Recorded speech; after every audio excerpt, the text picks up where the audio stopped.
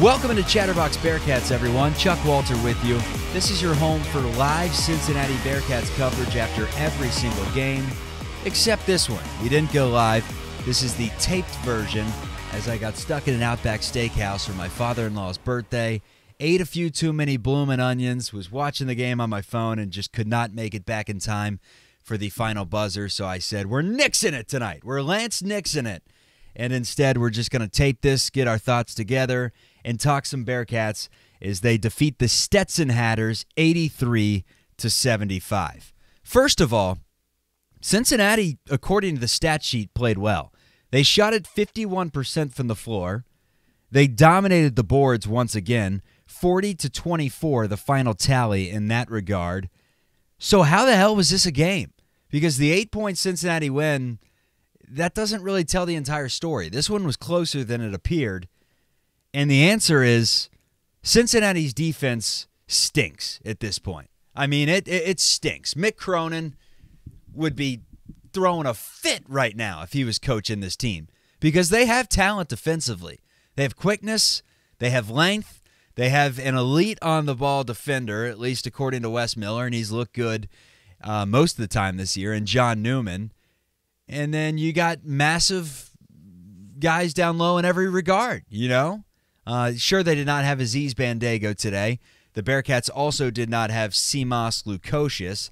Lukosius dealing with a shoulder injury due to being hit by that car. Had an MRI on the shoulder.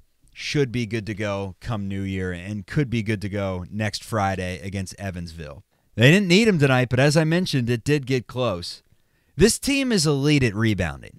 We know that is an identity that they have right now, but you can't just be an elite rebounding team. Like Houston, so great on the glass, but they also defended. They could knock down shots. They could get to the rim. Like Houston was good at everything. They just happened to be a great rebounding team, too, that was really physical. Cincinnati's not really physical defensively. They're a great offensive rebounding team. They've out-rebounded every team thus far this season, and typically in convincing fashion. We'll see if that continues once the front lines get a little bit bigger in the Big 12. I thought this team could get out and run, force some turnovers, finish in transition. On paper, it seems like they have good transition players, right? Athletes, point guards that can run, bigs that can finish the oop. That's not been the case. This team doesn't force turnovers, and quite frankly, when they have ran this year, it's been sloppy basketball. They try to make one extra pass, goes out of bounds, or it's knocked away, or they don't make the extra pass. And I will say this, ADD kicking in.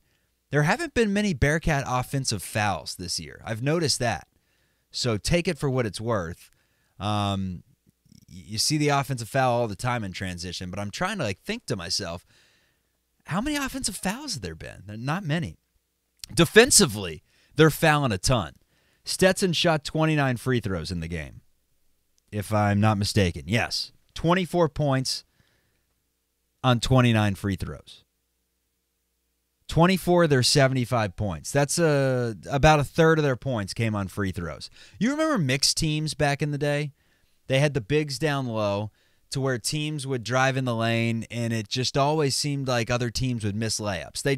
They'd carve through, they'd penetrate, they'd get good looks, but for whatever reason, they just could not finish. And the more and more I watched it, the more and more I realized it was because Cincinnati just had bigs down low that were so long and so good defensively that they would affect shots even if they weren't blocking it. And teams would miss layups. Cincinnati would get rebounds. There'd be a lot of physical action down low. Fouls would never be called. You'd wonder, hey, Cincinnati's getting a good whistle. No, they were just good defenders. This team doesn't have good defenders. They're fouling left and right. Wes has got to coach these guys up defensively because I told you a couple of weeks ago, I thought that this team's identity could be defense with the talent that they have, and that has not been the case at all. Wes, let's see what you got. Time to coach them up because they haven't looked good defensively. Dan Skillings hadn't looked good in a while. Oh, baby. Was he good today? Damn, Daniel. Back at it again. Back at it again in the white Jordans. 5 of his first 6 games, he shot 10-plus. 10-plus field goals. He hadn't since. Last 4 or 5 games, he had only shot 6, 7 field goals, kind of, quiet.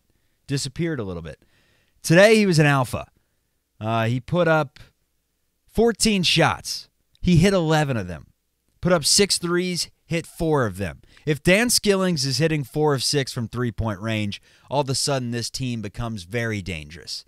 But then at the same time, Dan Skillings goes off for a career-high 29 points, 10 rebounds, yet somehow Cincinnati barely wins this game. It just doesn't make a lot of sense. Wes Miller said after the game about Dan Skillings, quote, "We need some guys to emerge. We all know Dan's capable of it." I think talent-wise, Dan's as talented as anyone on this team. Is he ready to be that guy day in and day out? I thought after the NKU game, yes. I thought he was the best player on the team. It was between him and Locken. But when you disappear for 4 or 5 games, 2 of them being the biggest games in the non-conference, and I mean completely disappear. He was a no-show against Xavier and Dayton. When that happens, you wonder. But this is a step in the right direction. He looked excellent. Was flying everywhere. And you're going to get that regardless of how he plays offensively. You're going to get someone that crashes the glass and seems like a pretty elite rebounder right now. Had a double-double, 29 points, 10 rebounds, is consistently grabbing double-figure rebounds. So Dan Skillings, the Cats, in order to be a great team, they need a great player. They need someone to step up and be the alpha. Because this committee thing, it hasn't been working because, unfortunately, no one's on at the same time. It's 2 guys, 1 game, and you don't get any CJ, you don't get any CMOS, you don't get any Day-Day. You have to have multiple guys step up at the same time. Or if you don't have multiple guys step up at the same time, which isn't happening right now, you have to have someone that you can rely on every single game. And I know Locken's numbers say that he's that guy, and maybe he is. But give me someone at the guard position, too, that can do it every single game. 29 points. Most by a Bearcat off the bench since 2010. Sean Kilpatrick scored 26 in a game against Wright State back in 2010. I forgot Killa was coming off the bench. Ibrahima Thomas actually had the starting spot that year in Kilpatrick's redshirt freshman year. And that's now 3 straight poor offensive showings for Newman. I thought he'd been as steady as anyone through the first 9 games, but not good at all the last couple. It's time to play your best players, whomever that may be. I don't know. But someone step up and take someone else's minutes, please. I don't need 8 guys at 20 minutes a game. We don't need it right now. John Newman. Will the real John Newman please stand up? Dan Skillings, you want to step up and steal that spot? Go for it. Center position. Someone go for Vic's job. There's 2 of them now. It's Aziz when he's back, injured today, but it's not, anything too serious. It's an injury he suffered in the Dayton game. You also have Jameel Reynolds. And Jameel Reynolds had a nice game. I think if this team's going to be really good, someone has to come for Victor Locken's job. And that doesn't mean Vic is bad. And that doesn't mean Vic isn't going to get a lot of minutes and have his moments in the Big 12. I just think someone needs to be better defensively. Someone needs to steal his job. And it's not going to be Aziz Bandago, unfortunately. I think he's going to be good. I think he's going to have his moments against certain teams where he really helps you win some games. But consistently, defensively, I think the best chance you have is throwing Jameel Reynolds down there. Big body, physical, grabs rebounds, can guard, traditional post bigs, which a lot of Big 12 teams have. Now, can he guard those bigs when they get out to the perimeter? A Hunter Dickinson type? I don't know. But that's why you have 3 different bigs right now, if you're Wes Miller, that all do things a little bit differently, stylistically, a bit different. But Reynolds was awesome. He had 14 points and 4 rebounds in this one. Locken was good too. 12 points, 9 rebounds. Let's just run through the box score. Day-Day Thomas had 17 points and 4 rebounds. John Newman, as I mentioned, struggled. 2 points, 3 assists. Did grab 8 boards. CJ Frederick had 6 points and 7 assists. Nice, CJ. Odie didn't score. Skillings had the 29 and 10. Jizzle James had 3 points and 3 assists in limited minutes, and Josh Reed did not score in his 9 minutes. Cincinnati's 10-2. They can't hide anymore. Schedule picks up starting today. And I know what you're thinking. They got Evansville up next. Evansville's good. Evansville's better than every non-conference team that they've played, not named Xavier or Dayton. Evansville can give you some fits. This time of the year, crowds aren't as big. Students are on vacation. Looking ahead to BYU, it'll be after a long week off. That's a dangerous game against Evansville. I don't care how you win it. If the score is 83-75, so be it. Just go out there and win the game. Take care of business against Evansville because Cincinnati can't hide after that. There's going to be a verdict on Wes Miller here soon. The perception's going to change because right now, and I'm kind of in this boat too, there are a bunch of people that are right down the middle on Wes Miller that believe in him but haven't seen anything to believe in him. You know what I'm saying? Like, here's how I feel about Wes Miller. In terms of bringing the Jordan unis back and recruiting and players loving him and his demeanor and him, chewing 900 packs of gum on the sidelines and barking at the refs and really picking up where Mick and Huggy Bear left off in that realm. Like, he gets an A+. We want this guy to succeed. Seems like Bearcat fans are, letting a lot of these losses fly because of the recruiting, because of all these things that he has done that has nothing to do with wins and losses. But if we're talking strictly wins and losses, it's a D. He's got a D on the report card. His only big win was over Illinois in his first big game. He won it. He's lost every single big one since. His other quad one win, a road win against UCF, a UCF team that wasn't even good. But there's no hiding anymore. We're going to know a lot more about this team. As of right now, they're 10-2. Record looks good. Net ranking, or KenPom, I should say, looks good. There are 2 losses, one to Dayton, who I think is a good team on a neutral floor. The other one, the Xavier Musketeers. You never beat Xavier. So you won all the games you were supposed to win, except Dayton. I would say they were probably supposed to beat Dayton, considering they were a 5.5-point favorite. But you enter Big 12 play, and I think a lot of people don't know what to expect. Some out there are saying this is the worst team in the Big 12, and Bearcat faithful, that love the Cats. They're like, I've seen enough against Merrimack, Stetson, and Dayton the last 3 games to wave the white flag. They're going to get destroyed in the Big 12. I've also heard some people say they're going to figure it out. They're going to be pretty solid. This team can flirt with an NCAA tournament. Going to be no hiding.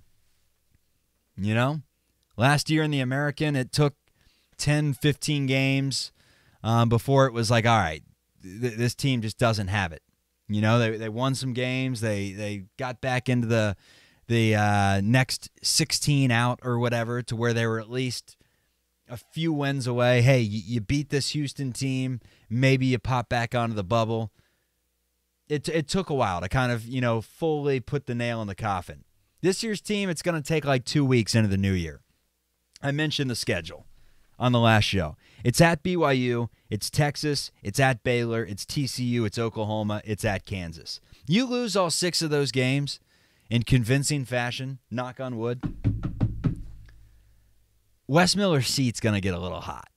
And you're saying, Chuck, it's 3rd season. Look, first season was a complete wash. He brought in guys like A.J. McGinnis, Jarrett Hensley. He clearly was just feeling out, what kind of players it really took to win at this level. And quite frankly, he was brought in late, and he did what he could with what he had. Let's say that. Year 2, he struck out on some transfers. Kalu Azipke was supposed to play a role. He didn't. Rob Fennessy was supposed to play a role. He got hurt. Granted, I don't know how much of a role he would have played had he been healthy all season. John Newman, supposed to play a big role. He was hurt. So kind of a wash there, and they got better. They got better. So year 2, in that regard, whatever. We'll call it somewhat of a success. Year 3, There's no more excuses anymore. If this team stinks, it's one of two things. It's talent or it's coaching, or it could be a mixture of both. Do you think this team has the talent? I don't know. I look up and down the roster. I think they're pretty solid. I think they have some ball players. Got to coach them up. Comes down to coaching, and we saw Sean Miller run a clinic around them. We've seen the last two mid-major coaches, I think, put on a pretty good game plan to stay in the game against a much more talented team and a team that out-rebounded them by each game. Merrimack and Stetson, they lost by like 15 to 20 on the boards. Cincinnati had so much more physical talent. Wasn't even close. And Cincinnati's hanging around right now.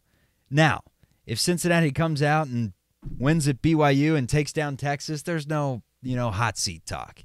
It changes that quickly. That's what I mean by the perception will change one way or the other very quick, and there's no hiding. You haven't won any big games, and you have a ton of them coming up, and you're going to prove it one way or the other. There is no hiding what this team is. We will see. Clearly, they need to work on finding an identity aside from just being a great rebounding team, which they are. So we will see. No flow right now. So many subs. Who's your best players? Who are your 5 best players? Give them 30 minutes. Start playing your best players. Give the other players 8 to 12, 12 to 15. Enough of this 8 guys get 20 minutes. This is not the 2015 Kentucky Wildcats. There's no platooning with this team. There's going to be 5 best players. There's going to be 5 players that are better than the rest by the season's end. And there probably are right now. Let's figure out who those 5 guys are because there's too many bodies running in and out. There's no flow. Let's get some flow.